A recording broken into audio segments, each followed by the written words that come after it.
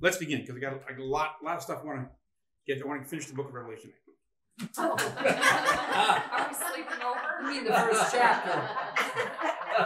Next verse. Maybe not the whole book.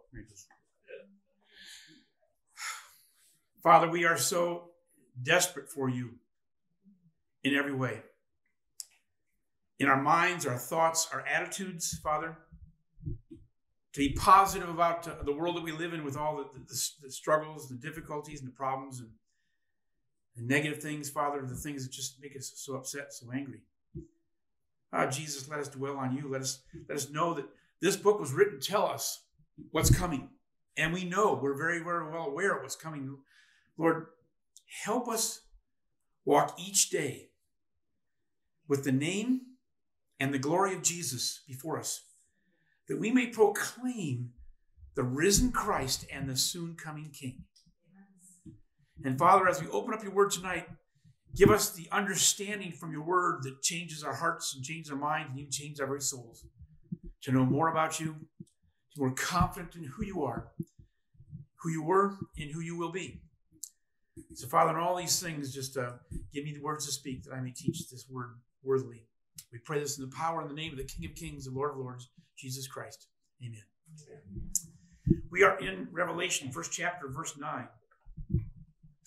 And I want to read a little bit of this, and we'll come back. It starts out, I, John, your brother and fellow partaker of the tribulation and kingdom and perseverance which are in Jesus, was on the island called Patmos because of the word of God and the testimony of Jesus. I was in the Spirit on the Lord's day, and I heard behind me a loud voice like the sound of a trumpet. Now, I want to take those two verses because then we're going to get to the place where he's told to write to these 7 churches, and then we'll kind of jump into that. But I want to kind of go back and let's unpack some of this for just a moment. We talked a couple weeks ago about John and who he is, and we went back to the Gospel of John, and we talked a little bit about this apostle, the last living apostle, but there's some things maybe we don't know about him.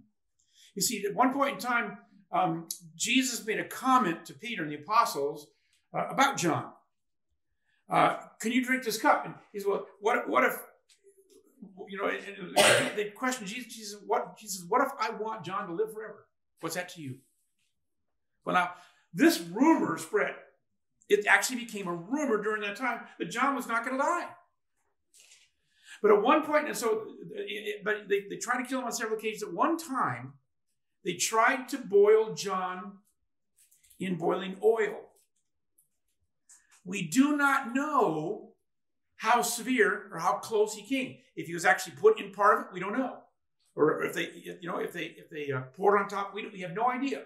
If there were permanent injuries from boiling oil, can you imagine just how severe that would be in burns? And as I was thinking about that, I was thinking, okay, so John was not martyred. He was the last living apostle that died of a natural death. But wow. What if John carried some scars of oil on his skin?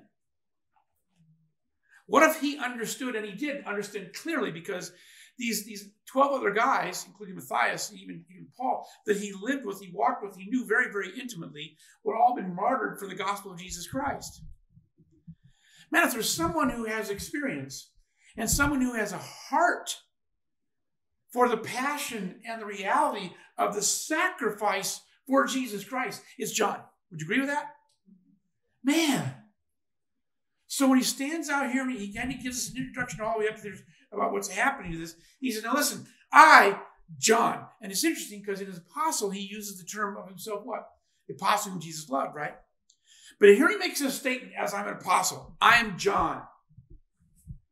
And so he's going to talk to us and tell us what's happened to him. And he doesn't go in here. He doesn't go into anything that's happened to him in the past about near-death experiences.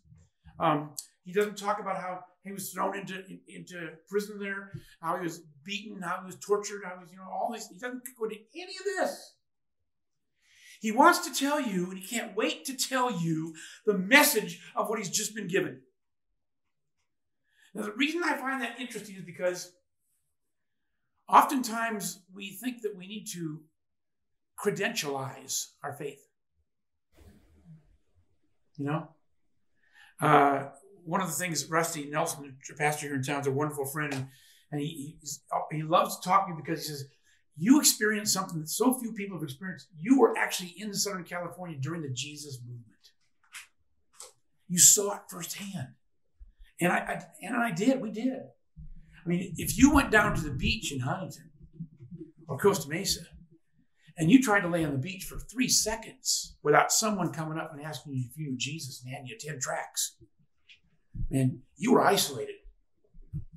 Because the people from Calvary Chapel were swarming that place.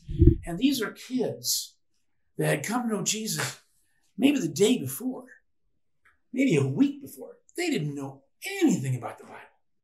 They didn't know anything about the gospel that Jesus saves. He saved me, and I want him to save you. And they were running all over the place. Just like swarming ants or bees, telling everyone about Jesus, this passion that they had. It was really something. You couldn't travel anywhere in Southern California without being inundated by somebody. Hey, you know Jesus? Hey, have you been saved? Been born again? Yes, I'm a pastor. Well, have you been born again? Well, I'm a pastor, but you've been born, and the kids that come to my church used to go, yeah, we were attacked by, 41 raging new Christians. Did they teach you doctrine? Nope. Did you do a Bible study? Nope. Just wanted to make sure I was saved. They wanted to make sure I knew Jesus and I was saved. Boy, do we need that kind of a church again. A few less programs, a few more focus on are you saved. So when John says, John, boy, is there a depth in this man that is proclaiming who he is as a credential. That's all he's saying. Hi, John. And then he says this. I love it. He said, your brother, your servant in Christ. He didn't say an apostle. Isn't that interesting? Because a lot of times in the epistles, Paul writes, I'm an apostle, right? John didn't say that. Listen, John, I am your brother. Now watch what he's the brother in. This gets fun. Fellow partaker in the tribulation. Whoa. Ask John on the Isle of Patmos, a small island 6 miles by 10 miles that is pure rock. Pure rock. Nothing grew there. You had to import everything. Everything. Food, everything you had to import. It was a penal colony. And it was well known at that time that anybody who was sent there to die lasted about 18 months. John went there somewhere around the time period of when he was about 90, 92, late 80s and 90s. He says probably released at about 92, 93 years old. He was there for 3 years. So somewhere around late 80s, early 90s, he went there. Okay, when people lasted 18 months. And John was there for 3 years. You think John felt like he was in part of the tribulation at that time? You think? I'm your brother. I'm a partaker in the tribulation. This is what it looks like for me. Right? But then he follows after tribulation. He identifies also with what? And kingdom. Wait a minute. Jesus ushered in what? The kingdom of God. Right? I also want to just a real quick footnote on this. This is kind of fun for me.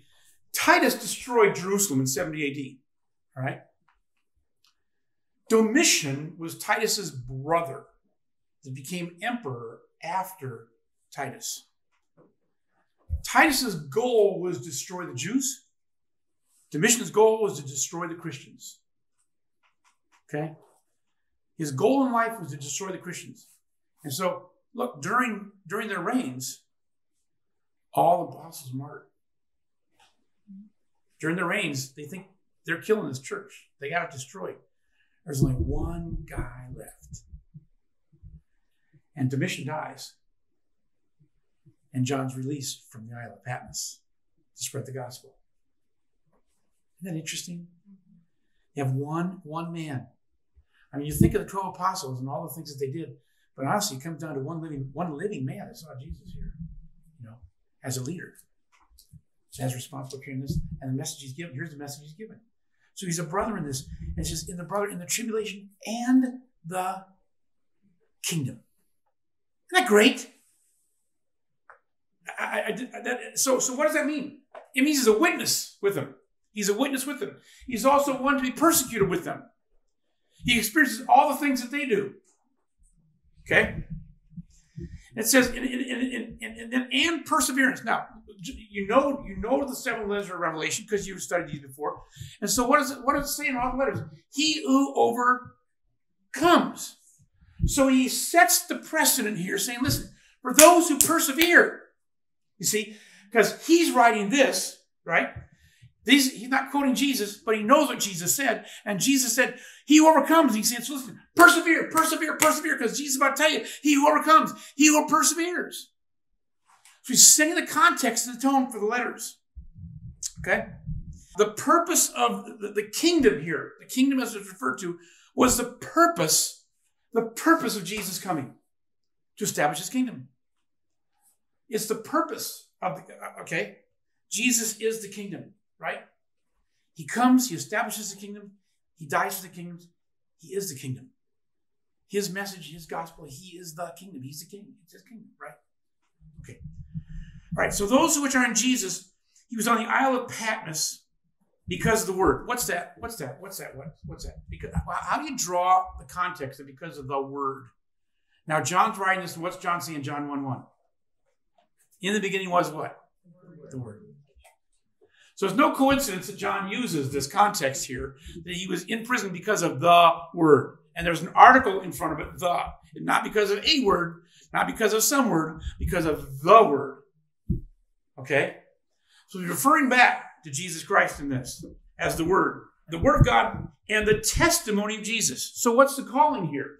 We are to be what? A testimony. This is the whole message of Revelation is gathered up in one word. It's testimony. To testify the things to come. Forget about the things of the past. Let's testify what's coming. I love the line from Lion King, where Simba, is the young lion, okay, is really lamenting his past, just really upset about his past. And I don't know who it is. It's the wise little guy with the stick comes up and he knocks him over the head. He says, "Ouch! Why'd you do that?" He says, "It doesn't matter. It's in the past, so don't worry about it." I love this. It's a great line, okay? So next time Anna slaps me, she's going to say, "Don't worry, it's in the past." But this is it. It's a testimony. And testimony is of Jesus Christ coming again. Because look, he was and he is, but he's coming again. And this is the book that tells us what we are to testify to. The risen Savior coming again as King of Kings. Okay? All right. Now it says here in verse 10, I was in the Spirit. Is there anybody that has a different translation than that? I was in the Spirit. This is the second week I forgot to bring my Greek text. Okay. This is important. Because the question is, what spirit? Okay? And I want to be clear about this. Turn with me just over to chapter 4 of Revelation, chapter 4, verse 2. In fact, let's read verse 1 just so we establish the context. After these things I looked, and behold, a door standing open in heaven. And the first voice which I had heard, like the sound of a trumpet speaking to me, said, "Come up here, and I'll show you what must take place after these things." Immediately I was in spirit, right? Okay? Behold, the throne was standing in heaven, and one sitting on the throne. So he's in the Spirit. So I want to say this. It's important for us to understand he was not in the Holy Spirit. It doesn't say that. Okay. The Spirit is not an article that defines Spirit as the Spirit of God. Follow me with that? Okay. He was not in the Spirit of God. He was not in the Spirit of God. But he was also not in the physical form. You follow me on that so far? So far? Okay. So what does this mean to us? It means that that John was transported into a realm by which he was not in the physical form. Now, let me say this. Was Jesus in the physical form? Yes. Was Jesus in the spiritual form? Yes. Okay. Is there any point in time that Jesus was in the spiritual form and not in the physical form? Yes. And so the context that I want to draw from is the context at the tomb when Mary comes up to Jesus and wants to hug him. He says, don't touch me. You see, there's a glorification here of Jesus Christ. And the whole point is, don't hang on to the physical because we're in a spiritual realm. So I want to suggest to you that this spirit that John was in was a spiritual realm that had no physical context to it, but it was not the Holy Spirit necessarily. That makes sense? So if John is saying to us, listen, I was in the Spirit, doesn't really carry the message to say, listen, I left this. I was here. In a few chapters, he goes to heaven. He has his vision in heaven. The vision he has in heaven has nothing to do with the physicality of earth. Okay, he's transported to the throne room of heaven. He said, I was in the Spirit. Well, that's the context, okay, of him being completely aware in spirit and seeing things that may have like physical forms, okay, but not being confined under any circumstance to physicalness. Yeah, all right? So the reason I want to say that is because it's important that we don't get confused that John is swept up and all of a sudden he's part of this Holy Spirit thing. When we die and we go to heaven, we're going to be spiritual beings, right? We're going to be given new bodies, but the Spirit is going to be so far superior, right, than it is now, that you can't even compare it. And I think that's what we're trying to say here, okay? That John's saying, listen, John was on Isle of Patmos, but I was taken into a place I'd never been. And a place because he's about to talk to us about where heaven and everything else we're going, right? So he wants to separate us from the physicality of our limitations of earth. And by the way, what day was it? The Lord's Day. What day is that?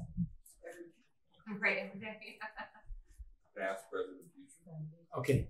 This is very interesting because the Lord's Day is actually only mentioned one time in Scripture. The Lord's Day, and is mentioned of the morning that Jesus Christ was resurrected, the Sunday morning. We call that the Lord's Day. This is not that day. This is actually the day of the Lord. Okay, so it doesn't mean I was there on a Sunday. John didn't catch the church service, the worship service in heaven. Okay.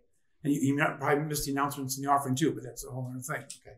Because he's outside of time. Exactly. So he's saying, listen, I was there and I saw what I saw was the day of the Lord. That's when he was there. Now, it's just like, let me rush over here to look at chapter 4, verse 5. And from the throne proceeded flashes of lightning and sounds and peals of thunder. And there were 7 lamps and fire burning before the throne, which are the 7 spirits of God. Before the throne, there was, as it were, and that's a simile, okay, a sea of glass like crystal, and on the center and around the throne, 4 living creatures full of eyes and behind. The first creature, okay, so it goes through these 4 creatures. Okay, now, look over to verse 11.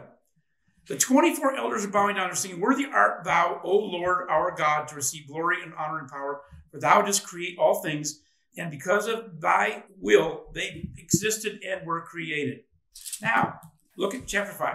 And I saw on the right hand of him who sat on the throne a book written inside and on the back, sealed up with 7 seals. Now, how did he see that it was written right on the inside? Sealed up with 7 seals. But he was in the Spirit. If it was sealed, there you go. See, if it was sealed, how do you know this? This is a revelation of God to him of what is going on. Okay? In the spiritual realm. Okay? And I saw a strong angel proclaiming with a loud voice, who is worthy to open the book and break its seals? And no one in heaven or on the earth or under the earth was able to open the book or to look into it. And I began to weep greatly because no one was found worthy to open the book or look into it. And one of the elders said to me, stop weeping. Behold, the Lion that's from the tribe of Judah, the root of David, has overcome as to open the book and its 7 seals. And I saw between the throne with 4 living creatures and the elders a what? A lamb. As if it had been slain. I want to propose to you that John is whisked into heaven and sees the moment when Jesus re-entered the throne room from earth.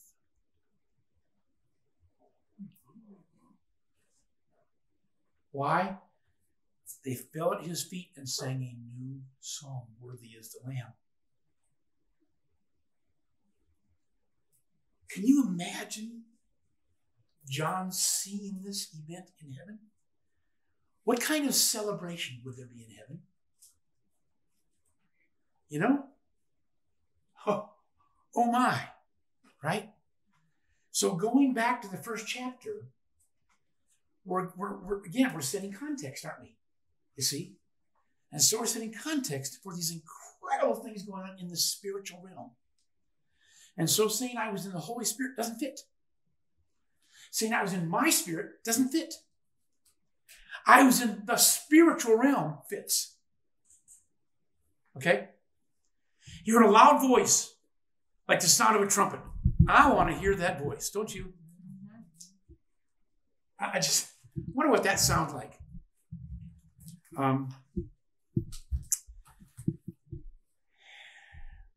Turn with me to Psalm 29.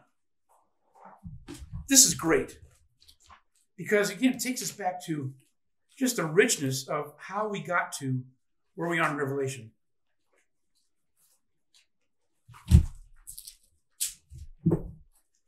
And let's look at Psalm 29 for a moment, and let's think about that. John hears a loud voice. What's the significance of a loud voice? Psalm 29. Ascribe to the Lord, O sons of the mighty. Ascribe to the Lord glory and strength. You already see this is a powerful psalm, right? And you wouldn't read this psalm quietly. Ascribe to the Lord the glory due to his name. Worship the Lord in both array, in holy array. The voice of the Lord is upon the waters. The God of glory thunders. The Lord is over mighty waters. The voice of the Lord is powerful. The voice of the Lord is majestic. Wow. And we're just getting warmed up, right? The voice of the Lord breaks the cedars. Yes, the Lord breaks to pieces the cedars of Lebanon, and he makes Lebanon skip like a calf, and Sirion like the young wild ox. The voice of the Lord hews out flames of fires. The voice of the Lord shakes the wilderness. The Lord shakes the wilderness at Kadesh. The voice of the Lord makes the deer into calf and strips the forest bare. And in his temple, everything says, glory. Wow. Okay? The Lord sat as king at the flood. Yes, the Lord sits as king forever. The Lord will give strength to his people. The Lord will bless his people with peace. That's the voice of the Lord, folks. Okay? Turn with me real quickly to Psalm 46. How do you read this stuff quietly? How do you read this stuff and get depressed? Right. Look at verse 6. The nations made an uproar. The kingdoms tottered. He raised his voice and the earth melted. Isn't that great? The nations can make all the noise they want, but when he raises his voice, I was witnessing basketball practice this morning, and there's a coach there, a really nice guy. He's about 7, 8, 9 feet tall, really nice guy. And he's coaching all this, and he's saying to the guys, I want you to communicate. I want you to communicate. So I want you to, every time you're handling the ball, he's got 5 teams of 5 guys out there all dribbling, playing. I want you talking among yourselves. He says, I want noise. I want to hear you guys. He says, you're going to be playing when there's crowds here, and you got to hear each other. So talk, communicate. And so they start playing, and all of a sudden he blows a whistle. He takes a basketball, and about a 7-foot frame, throws it to the ground, and goes, boom! And he goes, I said talk! You know, it's like, whoa, okay? And so these guys are running around going, me, I got it, mine. And he says, I'll talk above you. I mean, they were loud, okay? It was right, kind of like a cool thing about, you know what? When you say make a joyful noise. Sorry, I know joyful noise comes out of acoustic guitars, but I don't think that's what we're talking about. You know, I don't think a flute or a lyre is what we're talking about here. I think we're talking about making, some kind of really let it go. It's the whole band. It's not just one guitar, it's the whole band. Okay. So there you go. God's voice, the power of his voice. Look, he spoke the heavens into existence, didn't he? And by word, he stopped the storms. Okay. So what's the power of the voice? Whew. So what I'm saying is you're seeing such incredible extremes here. Because look, isn't Revelation a book of extremes? Absolutely. Okay. So get used to it. Okay, now verse 11, we're going to kind of go over this because it says, he's saying to him, write in a book what you see and send it to the 7 churches, Ephesus, Smyrna, Pergamum, and to Thyatira, and to Sardis, and to Philadelphia, and Laodicea. Now, we're not going to dwell on that tonight because we're going to get into those letters, and that's actually where we're going, but I don't want to spend time on that yet because we'll get there individually, okay? So let's go on. And I turned to see the voice that was speaking to me, and having turned, I saw 7 golden lampstands. And in the middle of the lampstand, in the midst, in the center, in the very center, Jesus always wants to be our centrality, right? Where did he say to put the tabernacle? In the what? Encampment. In the center of the encampment, okay? Put Jerusalem is where? In the center of the northern and southern tribes, okay? God wants to be in the center. Why is our heart there? That's the center of who we are, okay? So he says, I saw these 7 gold, and in the center of this stands one, like a son of man. Where'd we get that from? Our last study. Daniel, right? Daniel writes that Jesus is who? Son of man. Who did Nebuchadnezzar see? I saw the 3 men in the furnace, and I saw one who looked like what? The Son of Man. One like the Son of Man. One like the Son of Man. This is Jesus. We see this all through the thread of Scripture. Daniel talks about he's the Son of Man, okay? Jesus calls himself the Son of Man in the Gospels, right? What does that mean to us? Yeah. And what else? Whose son?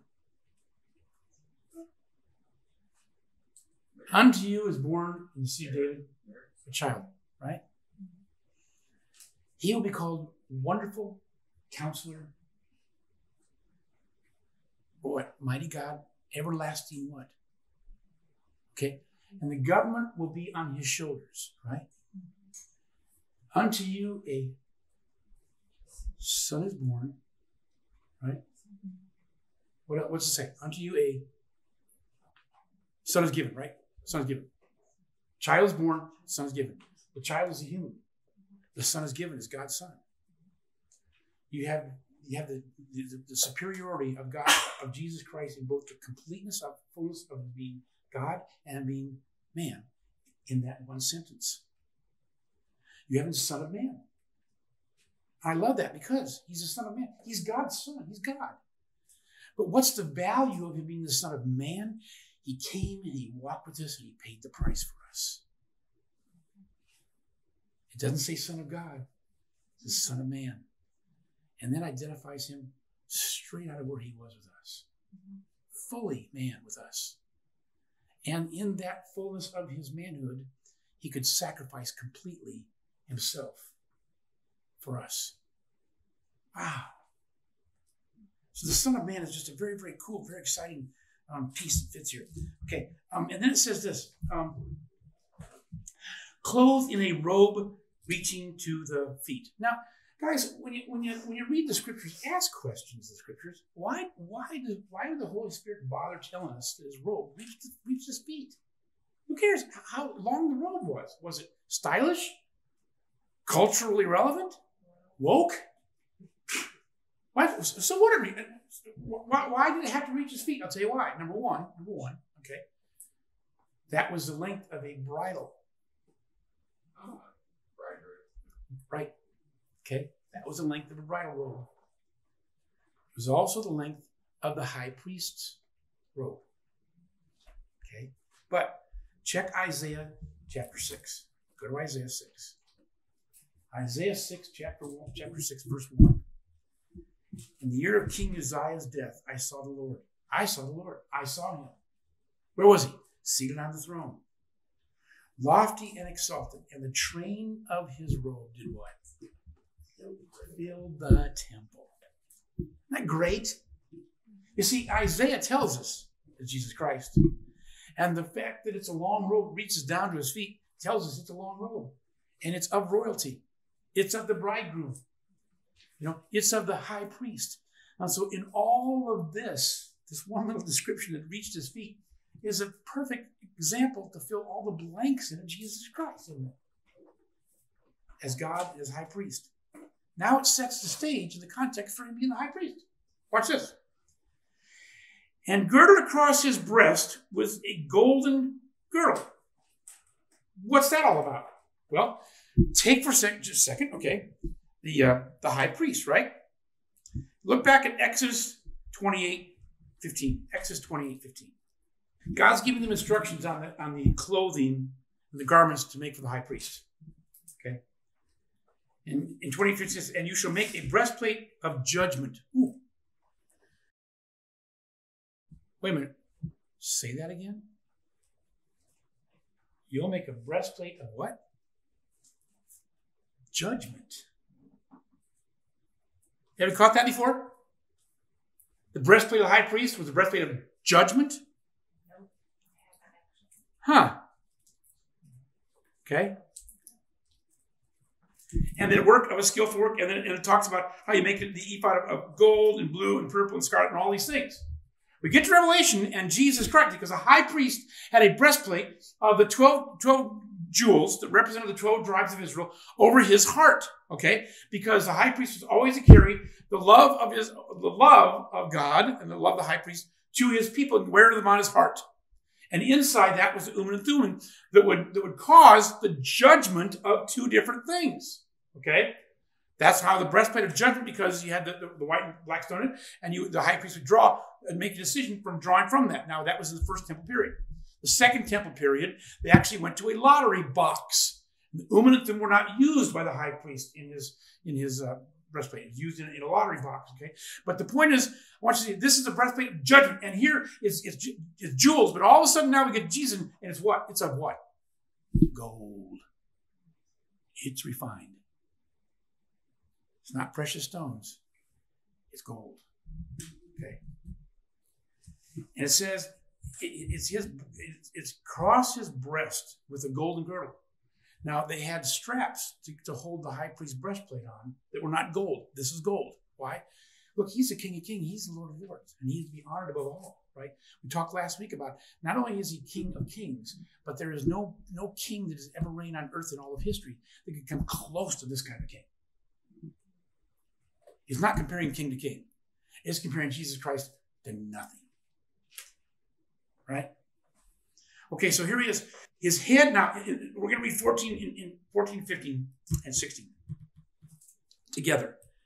I want you to understand what we're doing in this is revealing, because we talked a couple weeks ago about how Revelation is revealing the glory of Jesus Christ. Okay? Revelation reveals the glory of Jesus Christ. Listen to these couple verses and tell me if this isn't revealing the glory of Jesus Christ. Okay? His head and his hair were white like wool, like snow. And his eyes were like flame of fire. And his feet were like burnished bronze when it has been caused to glow in a furnace. And his voice was like the sound of many waters. Now, does that sound like the glory of Jesus Christ? Kind of? You think maybe? Okay. Now, here's the question, and that is, if that's true, Jesus has white hair and a white beard. Sorry. For all the pictures. Does he look old? I'm believing no. What's the white hair and white? What's this all about? What's the white signify? What is the spiritual meaning of white in Revelation? Purity. Purity. Okay. Now, I'm going to jump ship a little bit on this. This is a kata Kevin. Okay. Little thing that does not leave it. They're talking about how, the red heifer is going to come and be sacrificed. Okay. We'll get to that in Revelation. The red heifer. What's the rule that makes the red heifer worthy? There cannot be more than 3 hairs on the entire animal that are not red. Okay. And in the last several years, actually, I don't know if you know this, but you know that the red heifers used to be raised here in Alabama? No, Georgia. Was it Georgia? Sorry, in Georgia? In Georgia? They raised in Georgia. And just not long, just a few years ago, they shipped them to Jerusalem, or to Israel. They're raising them just north of Jerusalem now. Okay? But they actually were raising them in Georgia. And about 4 or 5 years ago, they actually thought they had one here in Georgia. It was the red heifer. Because they see the red heifer, a perfect red heifer, as a symbol of it's coming. You see? And what you hear once in a while is, we think we found one. We think we got one. And then a few weeks later, no, we found 4 hairs. You know? So I think one of these days they're going to dye a red heifer and they got it. You know? So we run in there with some Clairol and we'll get it. You know? Yeah. Yeah. There you go. Pull them out. Okay. You're seeing the glory of Jesus Christ in this. That's what Revelation is telling us, is who he is. A couple things about this, the white hair, okay. But then you had eyes like a flame of fire. What is that? Eyes of fire. What is that? I think it's, number one, I think it's purity. I think it's purity. Look, if it is purity, if the eyes of fire are purity, then Jesus can't look on anything impure, can he? So what does he have to do with us?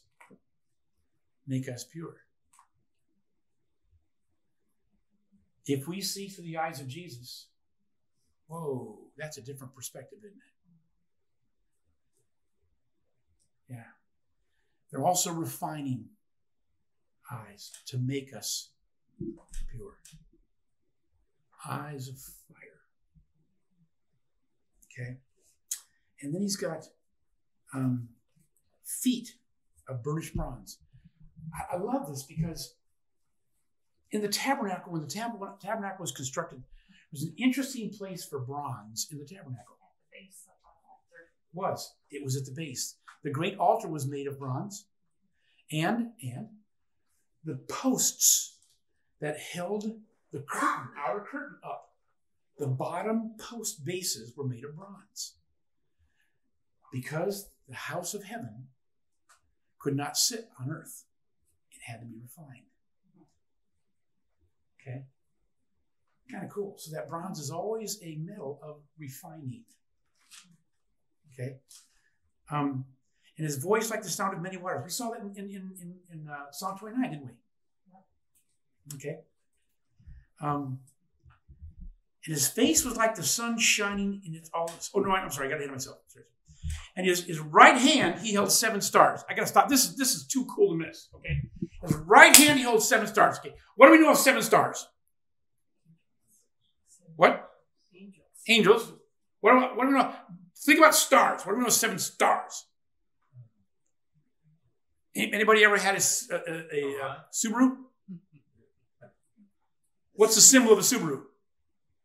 Star. Yeah. How many? 7. The Pleiades. The symbol of a Subaru is the Pleiades. Okay? Never owned a Subaru. I never did, but I know the symbol. You know what other constellation has 7 stars in it? The Big Dipper. The Big Dipper has 7 stars in it. Okay? Yeah. Okay. The reason this gets very interesting to me is because my love for shrine, but there's something else here. There are 5 visible planets by the naked eye. 5. Okay. If you add the sun and the moon, the ancients worshipped 7 stars. Okay. Jesus holds 7 stars now. We're going to find out they are angels, right? We're finding out.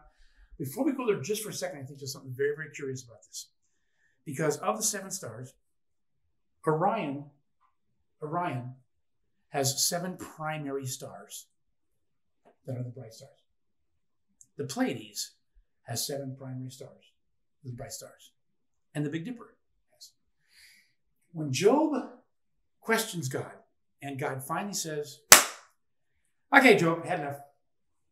Brace yourself like a man. I'm about to question you.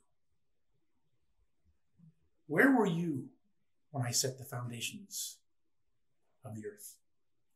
And in that conversation that God has with Job in Job 38-40, he says, can you loose the bonds of Orion? Can you bind the Pleiades? Those two groups of 7 stars that we see with the naked eye are the only 2 groups of stars that we can see that are held together by their own gravitational force.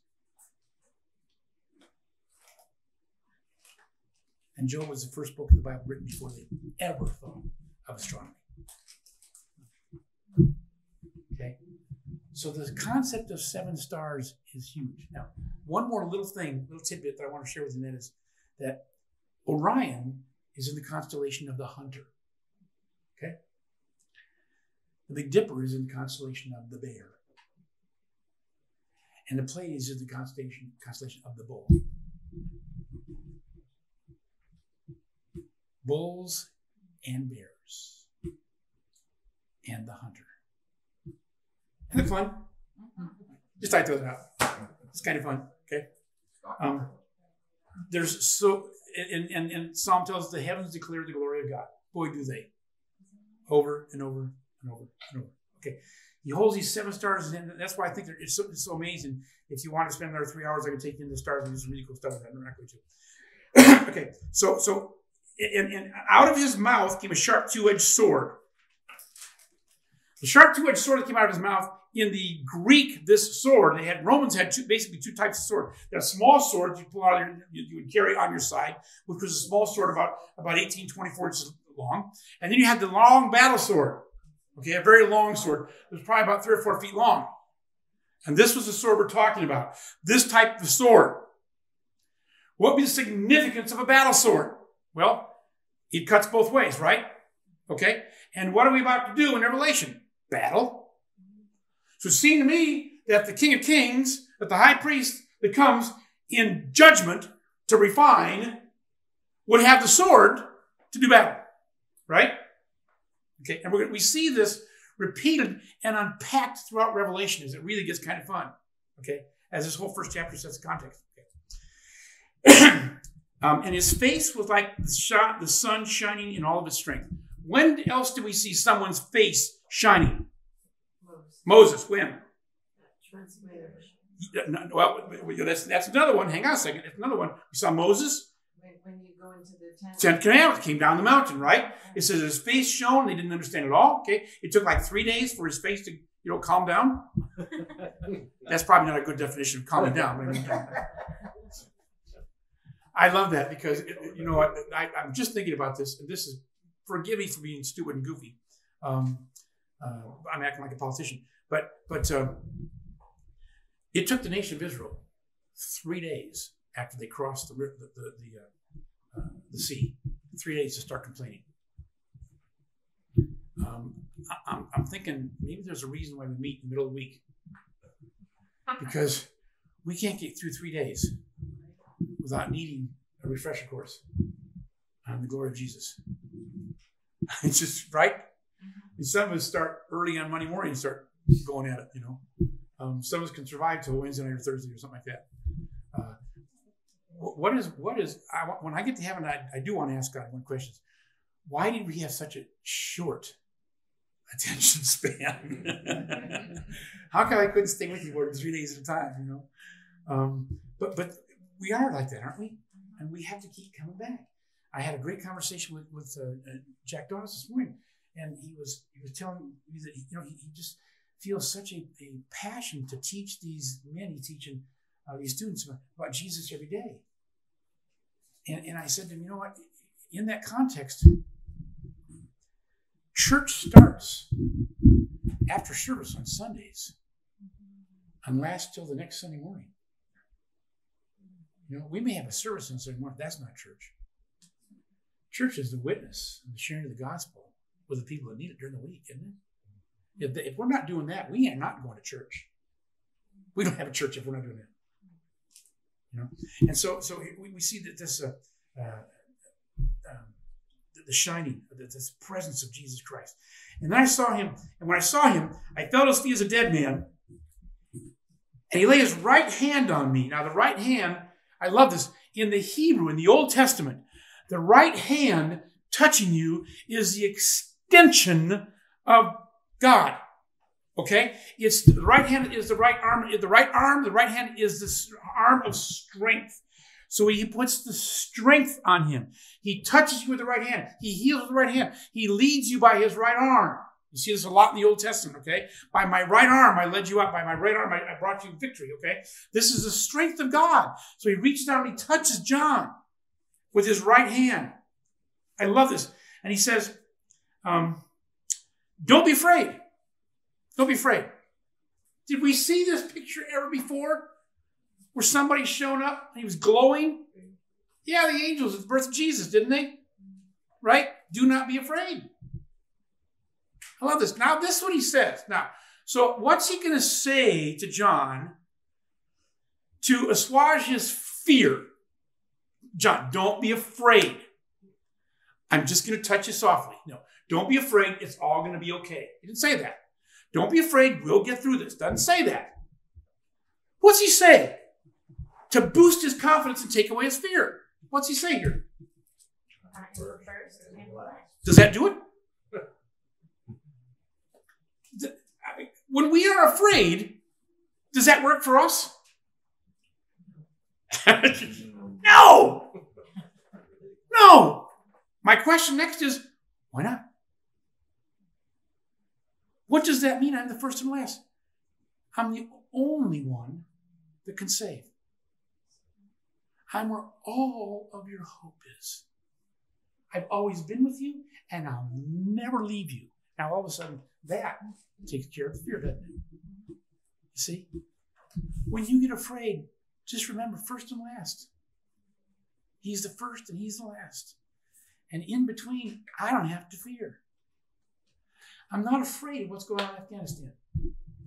I'm afraid for the soldiers and the people whose lives are in danger, Christians around the world. I'm afraid for them. I pray for them. But listen, where this is going, and it just appears every day, you know, the clock is picking up, you know, and time is speeding up faster than ever. And we're coming to the end faster than you could ever imagine. I mean, honestly, you know, I used to think, you know, we're 10 years away. I got to tell you what, if Jesus were to come next week, I wouldn't be surprised. You know, Iran's moving a large ship. They say it's filled with gasoline toward Lebanon right now. It's probably filled with rockets. And we have sanctions against Lebanon that ships can't come in. Iran says, hey, they're Hezbollah. They ordered it. Well, we have sanctions against that. What do we do? And Bennett's in Washington today saying to Bush, or saying to what's his name? Joe. He can't remember my name. I can't remember his. Saying to Joe, you got to help us stop this. That ship was supposed to sail last week. It hasn't shipped. It hasn't sailed as of this morning.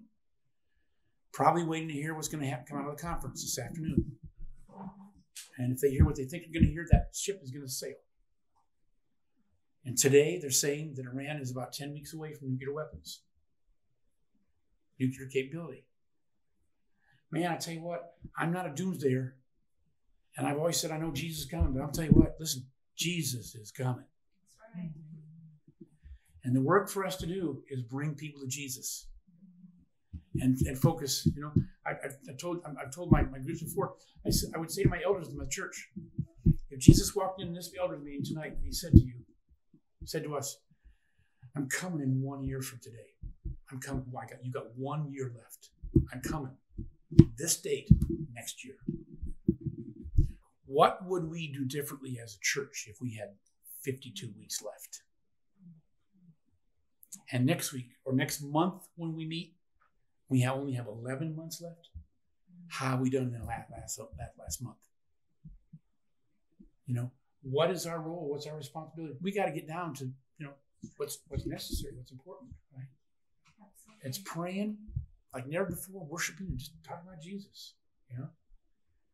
Okay. So it's first and last. And I love this. And the living one, Jesus, I'm the living one, and I was dead, and behold, I'm alive forevermore. Now before we read about the keys, go back just briefly and look at verse 17. It says, I saw my fellow at his feet as a dead man. I was as a dead man. I was as a dead man. I was as a dead man. That's what John says, right? And Jesus says, I'm the living one. You catch that? John's the dead man. Jesus is the living one. Okay? I think that's very important. That's not a mistake. It's not there by accident. Okay? John realizes who he is and falls down as a dead man. Jesus says, hey, I'm alive. Okay? There's your promise.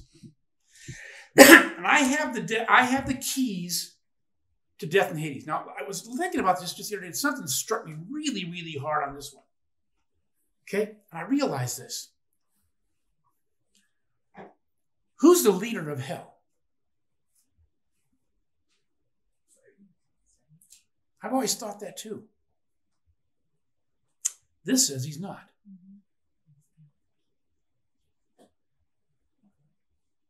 This says that Satan's not the leader of hell. And I never realized that. I'm just going, wait a minute. Take someone like Satan, who is so high. You don't cast him down to be the leader of hell. You cast him down to be nothing in hell. How far is that being fallen? Jesus has the key to heaven and hell. Jesus has the keys of Hades. You know who leads hell? You know who oversees hell? Jesus does. Why do we know that? He's the one who casts people down there. He's the one who locks it up. What's the role of Satan? Nothing. Absolutely nothing. He's the prince of earth. Right here. It doesn't say he leads hell, does it? I think we got this whole thing mixed up. Talk about fallen, right? That's being busted from a 4-star down to a PC. Right? Trading. Not even enlisted. Drafted. Boy, that confuses people because people think God is love. How can he leave hell? But I mean, it's a whole different perspective. God's so just. He is the judge of all things. He's not going to be down there checking on anybody, right? But there's no evidence whatsoever here that there's going to be a hierarchy in hell, is there? No leadership? Total chaos. You want to see a glimpse of hell? Look at Washington, D.C. right now. Okay. You know? I'm dwelling on this thing. Wait a minute. Jesus has the keys. Jesus is God. And Satan is nothing. He's less than nothing. He can't lead. Right now he's leading demons. That's all he's got. And when it's over, he's done. But he doesn't control hell. Jesus, with the key, controls hell. Bingo. The voice that we listen to is Jesus. Wow. And when it talks about hell, it talks about the gnashing of teeth. You know what the gnashing of teeth is out of the Hebrew? You know what that is? I could have been a contender. I mean, it's that kind of thing, right? All the things you regret. It's eternity in regret and guilt and shame. Wow. Also grates on the teeth over a period of time too. Write therefore the things which you have seen, and the things which are, and the things which shall take place after these things. What's he saying? Be a witness. The word is a witness. Plan words. The written word is a witness. Be a witness. And as for the mystery of the 7 stars, which you saw in my right hand, and the 7 gold lampstands, the 7 stars are the angels of the 7 churches, and the 7 lampstands are the 7 churches. Now, again, this takes me back to last week, and they say, listen, I know a lot of people try to isolate what are the 7 spirits, what are the 7 churches, what are the 7 lampstands. I want to propose to you that it is simply nothing but the completion of all of it. Of the 7 is the completion of it all. So write to the 7 churches. What's that mean? You're writing to all the churches, right? What are the 7 lampstands? They're the lights of every single church that has ever been lit up. Fan the flame, right? And so what are the stars? There's angels over every church that's ever existed. I really think that's what Jesus is telling us. This is what it is. Because, look, churches have come and gone. Churches have risen and fallen.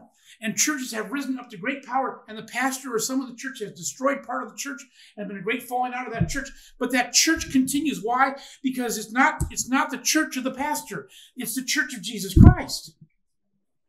And that church is held together by the Spirit of God in spite of the people. Praise God. Whew. Because without that, we wouldn't have any churches.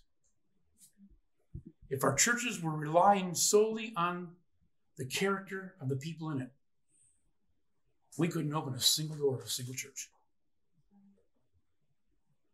Wow. But the angels of the churches and the Spirit of the churches leads the church and leads the people from our sins to glory. Wow. We got to the first chapter. Tired? Let's pray.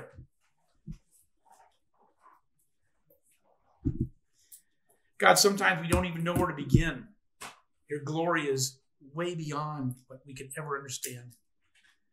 In one chapter of the Bible, we see your glory in ways we've never seen before in all of Scripture. You are glorious.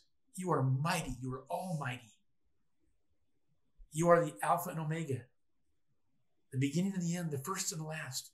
You are everything, everything glorious, everything we hope for, everything we desire, everything we want.